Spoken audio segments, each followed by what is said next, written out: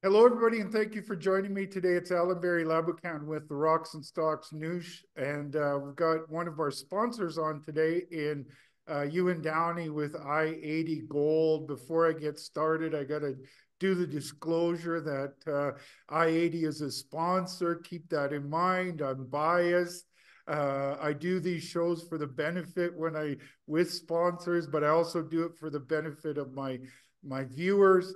And the bottom line is, whether a company is a sponsor or a pick, they go through the same filters. And when I look through the filters at i-80 Gold, I see a company with a very bright future. Ewan, thanks a lot for joining me. Yeah, thanks for having me on again. It's been a while since we talked, so looking forward to catching up.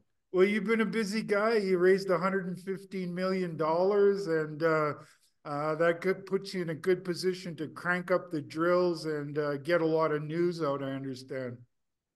Yes, it definitely puts us in a very strong position starting the year because essentially for us now, this is starting 2024. We're in a much better financial position than we were going into 2023. And as everybody knows, and I'm sure you're aware, the mining environment has been quite subdued. And 23 was one of the worst years, I think, on record for developers and explorers.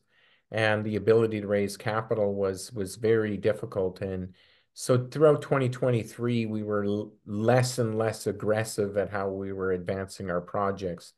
And I don't think we didn't hit several of the targets we'd set for the company in 23, mainly because we didn't have the balance sheet to do it. And with this financing, it puts us in a very strong position to be able to accelerate the programs that we didn't do last year and start to publish the feasibility studies and the other advanced studies that we will require, we believe, for the market to give us more credit for what we've put together here in Nevada. Well, things are starting to get better. 23 was a difficult year, but 24, especially just before the PDAC, things have started to get hot for the price of gold. As of yet, it's not the same story for the gold stocks, but I think that there's a narrative that gold has a potential to go much higher. And usually in my commentary, I try to stay a year ahead and look only a year ahead. And I recently did a bunch of math on what I see happening with the price of gold. And people may think I'm crazy, but I actually think we could see $20,000 gold in the next 10 years. And the basis for that argument is that I think the death spiral of debt is putting governments in a position where they have to return to the gold standard. And then you've also got that they are in a big way divesting themselves of US dollars and US debt. They're turning towards gold as I think, going to be a major player in reserve currencies and also as a major player in world trade. For all those things to happen, gold has to go a lot higher. Now, that's a very bullish comment that I made, but I do think that even if I'm only a fraction correct, that we'll have a very good market for gold and gold stocks. What do you think? Oh, I can't agree with you more. I'm not sure I'm going to be out there saying I think it's going to $20,000 an ounce. I certainly hope so. It'll be a great market for mining companies if that's the case. But I think we've seen a really strong. Obviously, we're at all-time high gold prices now. We haven't seen the reaction in the stocks. That's either through I believe, either a non-belief or probably is likely that investors have just been able for the last few years to stick it in the S&P and you're guaranteed a return. So it's pulled money away from our sector. But I think you're ahead of the curve, Alan, on the death spiral of debt. The debt that Canada and the US and these Western countries are taking on to keep the engine running, so to speak, is crazy. And with the interest rates elevated, that's just making it worse. I think Canada, I read recently, is spending more on servicing the debt than we are in healthcare. No wonder our healthcare is so terrible. Um, how long can this go on that the debt just goes up and up and people don't care? So I think you're ahead of the curve. It is going to come to roost, and gold's doing what it's supposed to do right now. It's going up and it's going to go up more You know, because when of you this. look at it at a debt to gold backing, the US only owns about 1 or 2% of gold relative to their debt. That to me is ludicrous. I mean, what is backing it? The promise that they'll pay, or that they can crank up the printing press on cash? It has no basis in real economics, and I think that's ultimately why the world is going to return to a gold standard.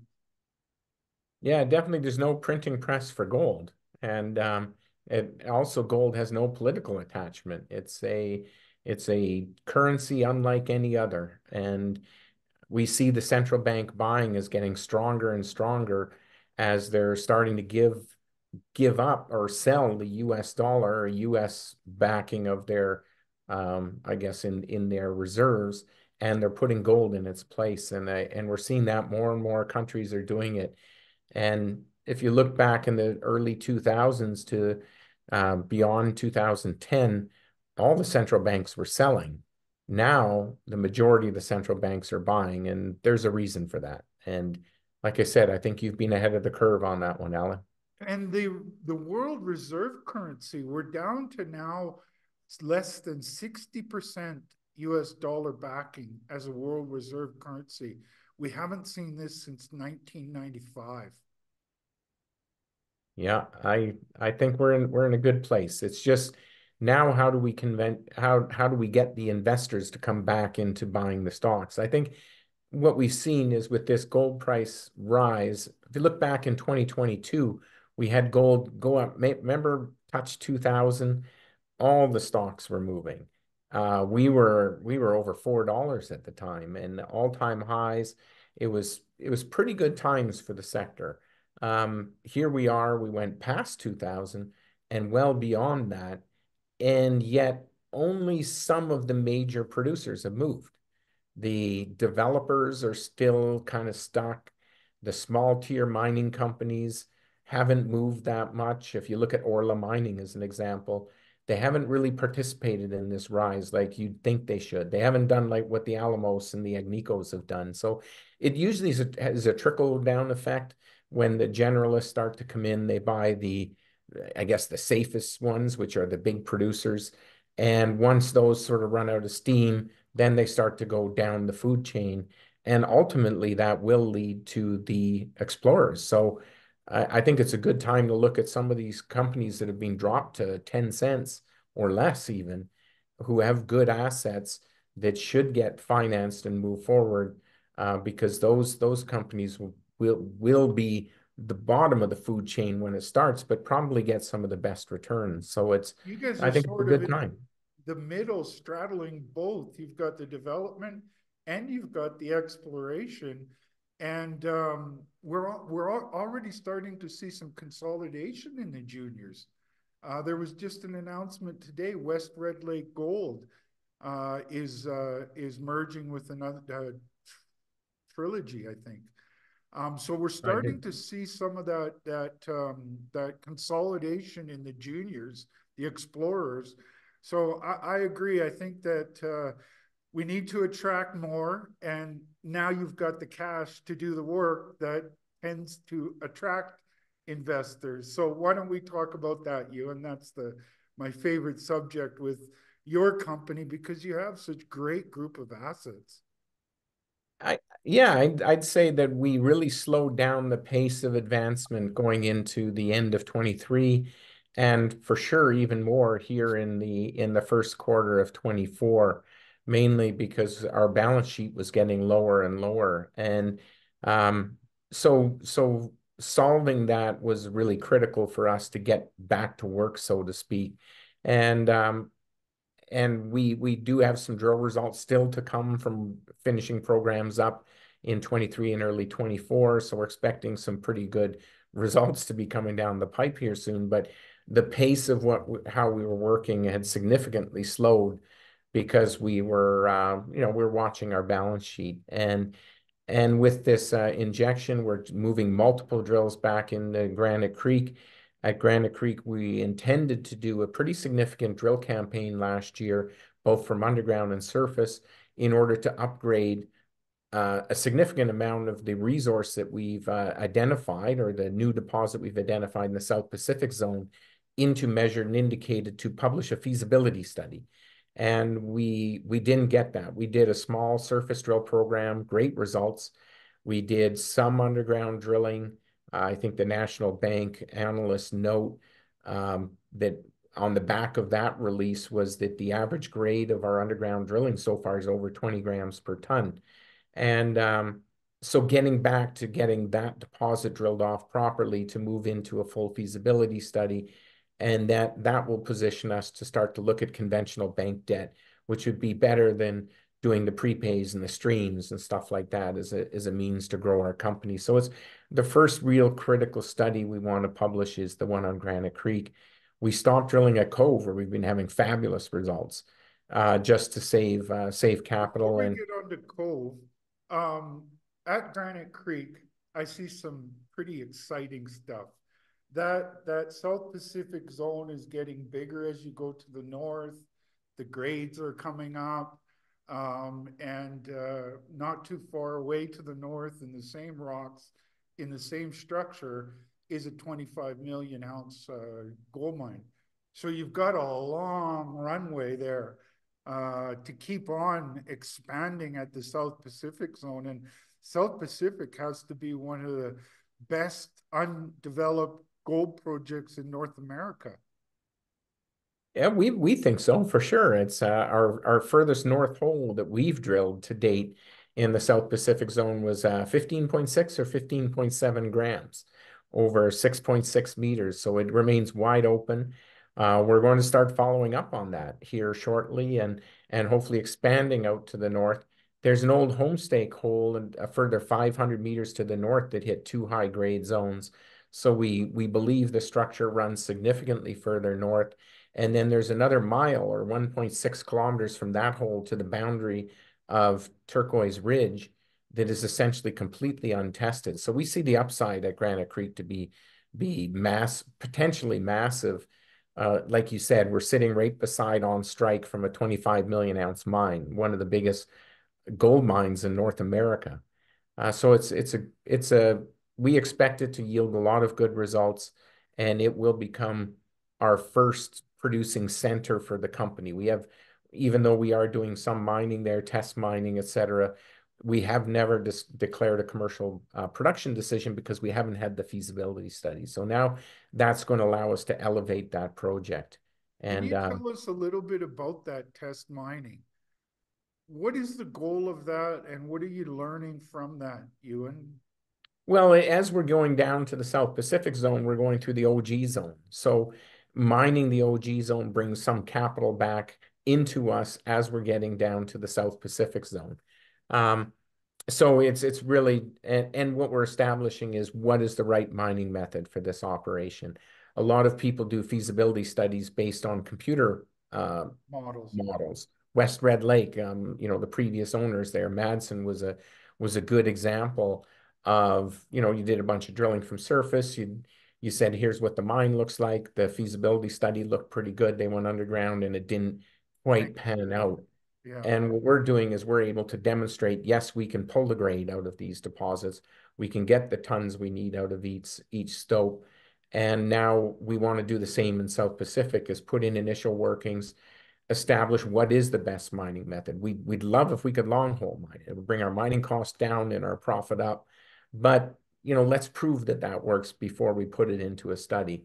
So we'd like to put in the development here probably in the third quarter to get initial stopes. We were hoping to do it in the second quarter, but now probably the third quarter will be the initial stopes.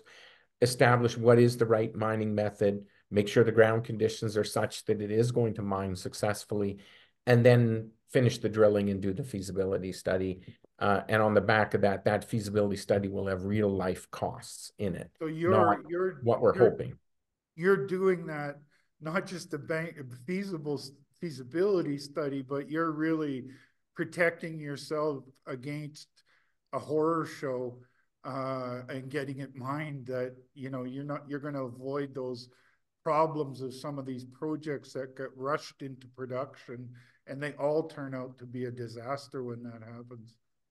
Yeah, and we'd like to do the same at Ruby Hill ultimately, once we get the underground permits and get going on that program, is do the test mining first as part of the definition underground drilling, also do the mining method establishment before we publish a feasibility study. So it's based on real world costs. Real We've cost. established this mining cost work. This is exactly what it's costing us today to mine a ton using that mining method, and that'll be implemented into our studies. So it should be quite accurate studies to be frank.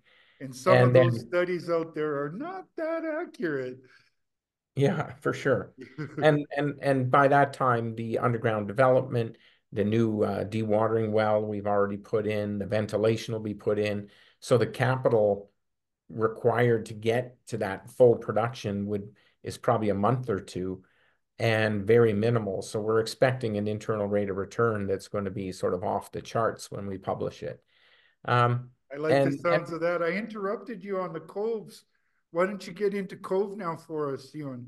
well, Cove, we've been having world-class intercepts there. That's really our anchor, our top gold project is what we expect will be our top gold project is Cove. And we put in the underground development in 23, mid 23, we finished the phase one development. We put a drill in. We wanted to have two or three going, but we only put one in because, as I said earlier, our balance sheet. And going into this program, we're moving a drill back in and probably two. So we're actually going to start accelerating Cove towards feasibility, whereas we were slowing down. And Cove results of, I'm sure we've talked about them a few times on your show of being world class up to 30 meters consistently 10 to 30 gram mineralization. And we expect that it is going to be our top gold asset in our portfolio. And it really checks those boxes that you and I off camera, when we talk about other projects, have often talked about the importance of continuity. That's really king. It's not just grade, it's the combination of grade and continuity that are king. And that's what stands out for me on both Granite Creek as well as Cove, is the continuity of that high grade. Yeah, both projects are displaying great continuity within the primary ore zones or primary mineralized zones. So it's working out well in that regard. Next will be Ruby Hill, but Ruby Hill is a bit of a different beast of a gold deposit. It's a much bigger, more of a bulk mining scenario than the sort of vein or flat lying structures that we're seeing at the other projects. And in places, true widths up to 70 meters, but grades of 6 to 10 grams of that material. So it's a really, really good gold deposit, wide open. We only drilled one step out hole at Ruby Hill in gold last year, and we hit over 50 meters of 6.9 grams. So the deposit remains wide open to the south from that intercept. And then there's all the polymetallics we've been delineating. And in our last On the few gold holes, side of things, Ewan, what would be a ballpark cutoff grade? I know you can't be too specific because you haven't got all the inputs, but in Nevada, for something like that, a loose cutoff grade might be. if we had the autoclave sitting right beside Ruby Hill, it would probably be around 3 grams. I would think. Probably stockpile some lower grade material in that, but some around 3 grams would probably be a good cutoff grade. Because Ruby Hill, we have to truck all the way up to Lone Tree.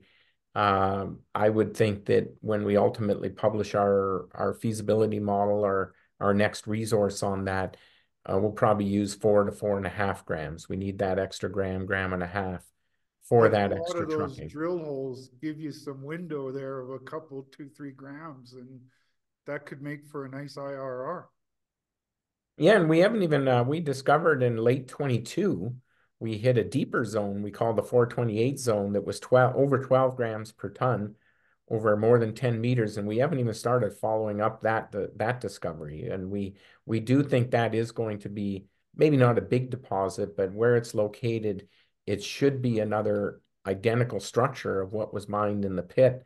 And it's open and a long strike and widthwise. It'll be a flat lying structure, but it is completely open. There's only two holes that have tested that structure, and both return better than 12 grams per ton. So there's a lot of upside at Ruby Hill.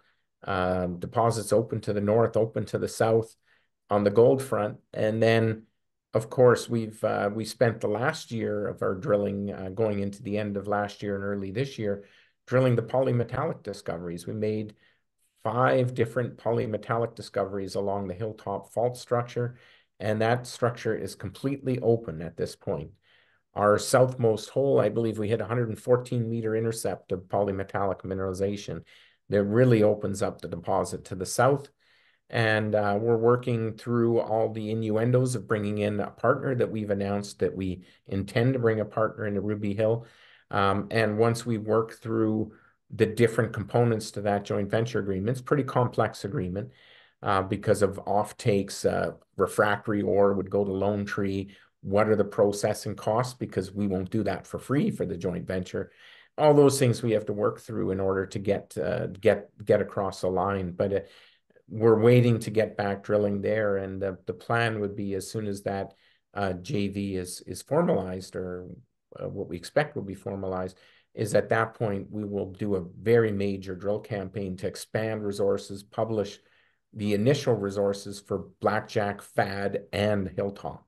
So we expect that to be a pretty significant increase in our resource base, and we're eagerly we're working diligently to try to bring that deal together in a structure that works for both parties and benefits the property going forward.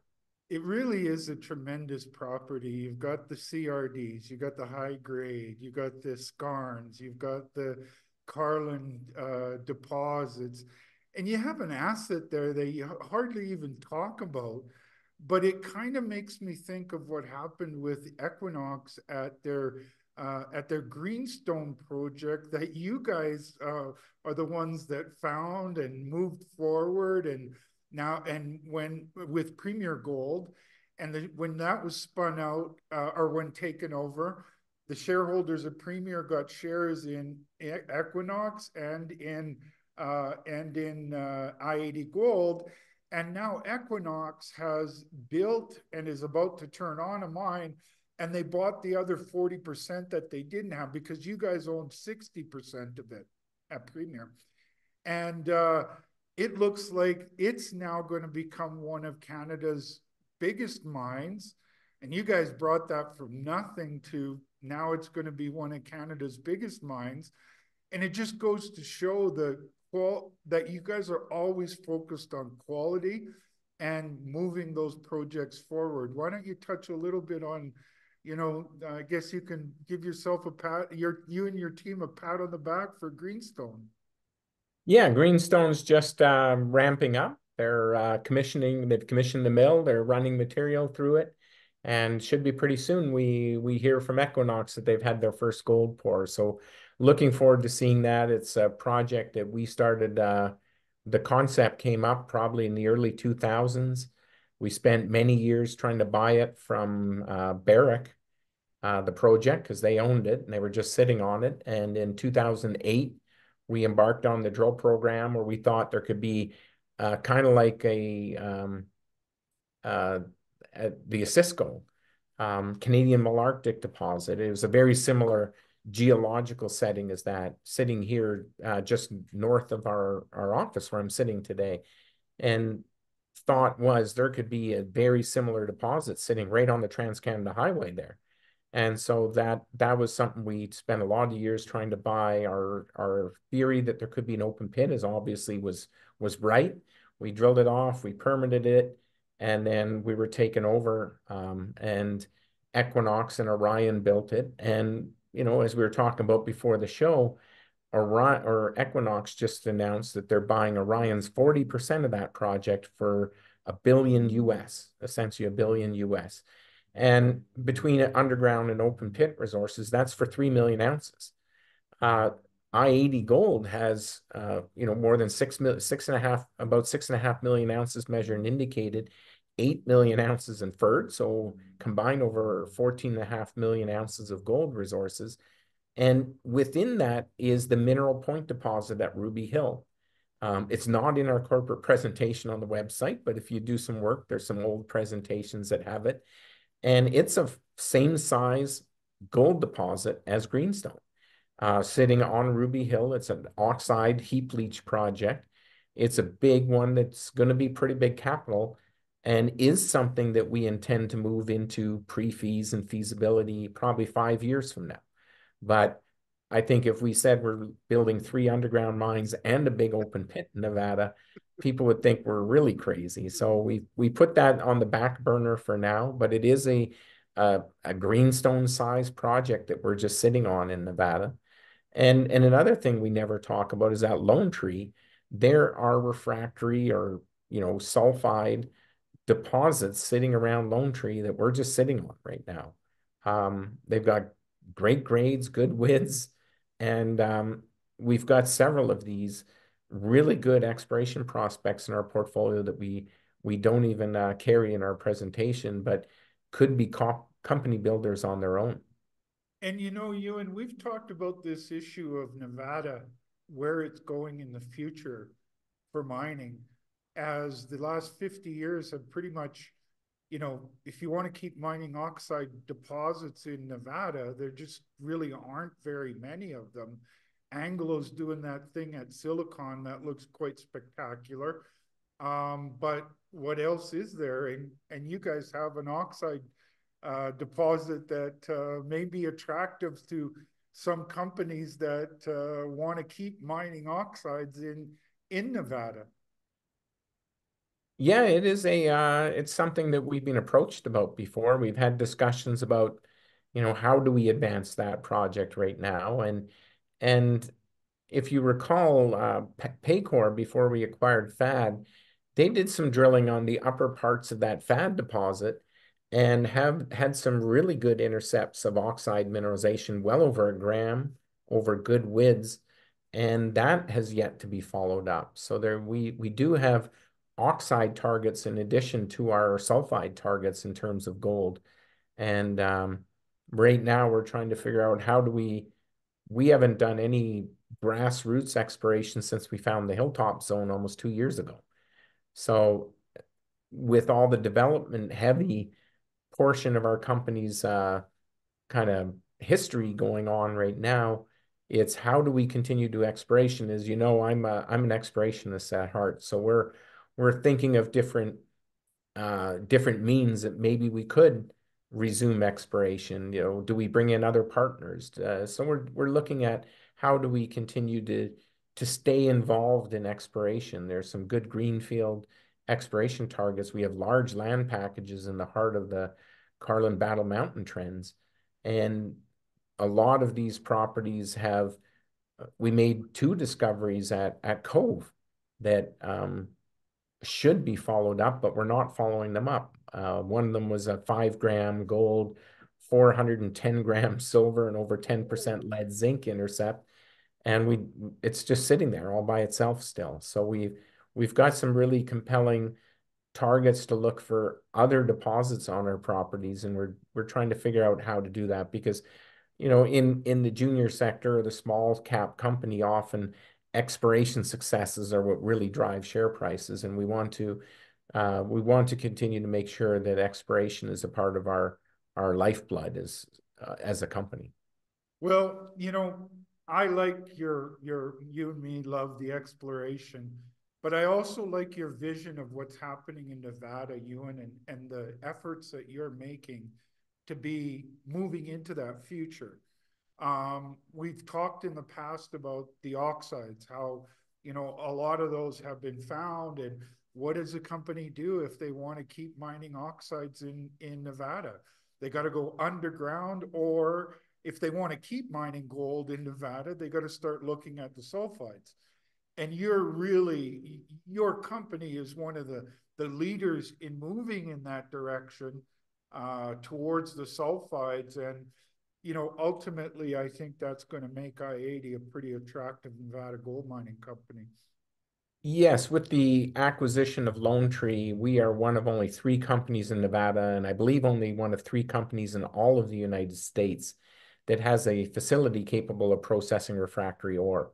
And in Nevada, over the last 20 years, the majority of production has moved from being oxide or heap leach, mainly heap leach operations, to today, where most of the production for Nevada gold mines comes from sulfide mineralization. And most good deposits in the state are oxide near surface, where they've been oxide by nature over millions and millions of years, tens of millions of years. And as you go to depth, they become sulfide. And most companies stop drilling as soon as they hit sulfide. So we're out there when we hear of somebody hit a high grade sulfide intercept, or if we hear of somebody, you can be sure that within 24 hours, somebody in our company will make a phone call and say, okay, can we look at what you hit? Because we're definitely looking for deposits that will help us fill that facility for a long, long time and ensure a long, long future to this company. Whereas if you don't have one of these facilities, once you run out of oxides, you're done. And so I think that's one of the big competitive advantages that we have in the state that gets overlooked often. Well, you and we went through a tough year in 2023. Now that you're in 2024 and raised a bunch of money, I think you're going to get excited about gold moving higher and all the work that you guys are going to get to do. So I think that's going to lead to a lot of exciting stuff through the drill bit and with news flow from your company. Yeah, we're very excited to I'm very excited for us to get back to work. Very excited about, step out drilling. Matt Geely and our team in Nevada take care of the operational side, and I work with Tyler mainly in advancing exploration, building our ounces. Work with Matt Golad on the strategy side of the business. But as we've known each other for a long time, and as you know, I really like the finding of deposits, being involved in that discovery. The excitement of a discovery is what really drives me in this industry, and that'll be something that'll continue to be a big focus for me personally. Well, it's a big focus for me too, Ewan. And I told you before the show that I recently became a pretty significant shareholder for me in i-80, and I'm sort of putting my money where my mouth is. And I bought the stock and I bought warrants. So go out there and make a bunch of good news. I'm pretty glad I've been able to take a significant position for me. Okay, well, good to hear that. I participate in this financing like I have in every one, and I increased again my share ownership in this company, and there's nothing more than I want for this company to be a major success and become the next Alamos Gold. I like the sounds of that. They're a low cost producer and one of my favorite picks in the mining space for low cost producers. So keep going in that direction, Ewan, and you and I will be happy shareholders. Yep, sounds good, Al. All right, Thanks I'm for having going me to on close it again. off, Ewan. Yep, thank you. So there you go, folks. i-80 Gold is now cashed up in a big way. I think the fact that they were able to raise over $100 million is in a challenging market is indicative of the quality of their projects. Raising 10, 20 million has been pretty challenging. Doing 115 million is a reflection of the quality of their projects, I'm pretty bullish on where they're going to grow into in the future. But of course, do your homework, speak with your financial advisors. Have a great day, and we will talk to you soon.